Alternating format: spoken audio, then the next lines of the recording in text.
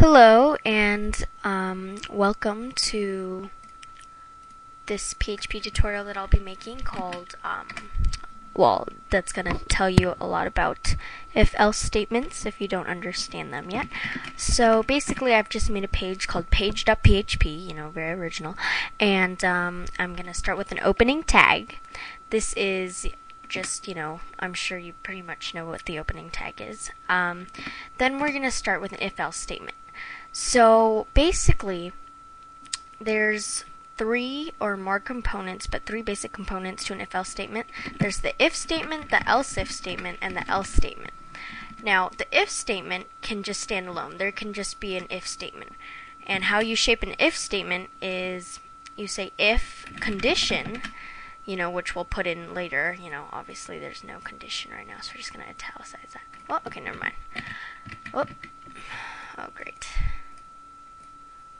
Alright, starting over. So if condition, then if this condition is true, then it will execute a line of statements here.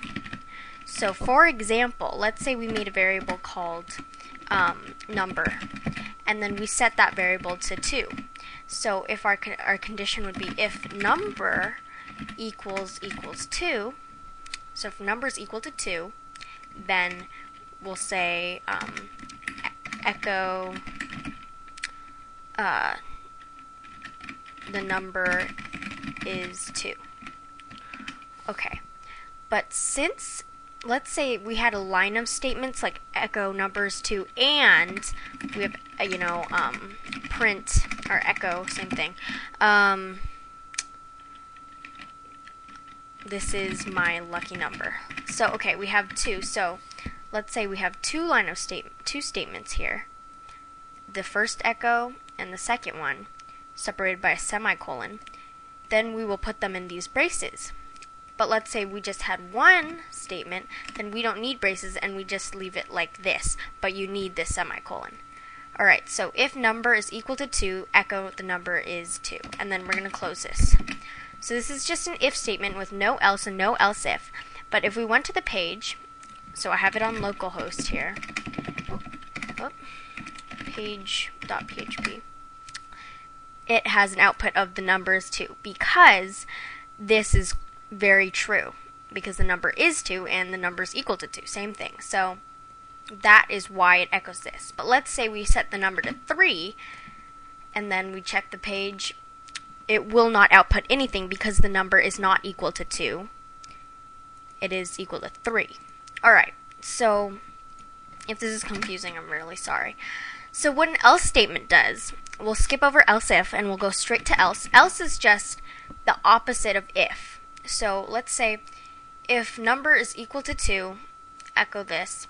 Else would be the number is not equal to 2, which would be 3, it could be 4, 5, 6, all the numbers.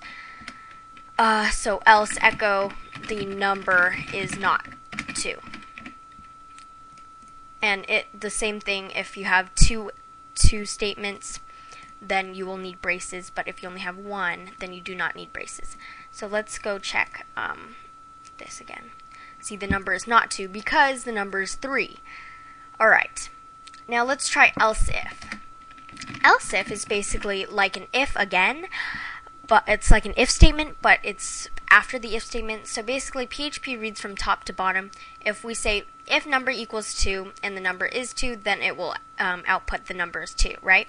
So then let's say if else if the number is 3, which is correct as you can see here, if the number is 3, echo the number is 3.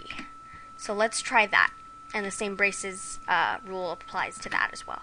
Oh, look, the output is the number is 3 because our number variable is outputted to 3. So, okay, let's say we put it to 5.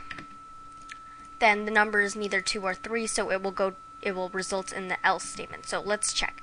And we'll say the number is not 2 or 3, because it isn't. So let's save that, and then we'll check it out. The number is not 2 or 3. You can have, here, if we go back, you can have as many else if statements as you like, but you can only have one if statement and only one else statement. And the else if statement is it's optional, as is the else statement, but so it's fun to have extra, but I don't know, that's just me. Okay, so I hope this has made some sense. If not, I'm very sorry. This is basically your if-else statements, and I hope this helps. And this has been another PHP tutorial by Blue Skies 94. Thank you so much.